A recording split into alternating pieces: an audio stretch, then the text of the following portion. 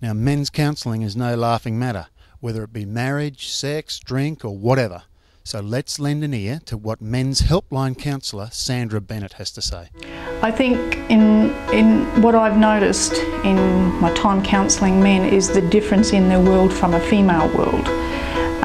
It's something I never thought of before, I suppose. I never thought there'd be a difference, but in listening to men, it tends to start at puberty or high school. It changes for them in that it becomes kind of territorial and more a man thing. You've gone from the child now, and it's more vying for, you know, your position. Yes, so it becomes quite a competitive thing. I get guys here that, because they don't fit in with the group, think they've got deficits, and all they have is just a gentle nature, and they're different, and they get ridiculed for not fitting in with the group. So it's this group thing. I think it's ironic that the men's helpline counsellor is a woman, but I bet many men are thankful for her just being there.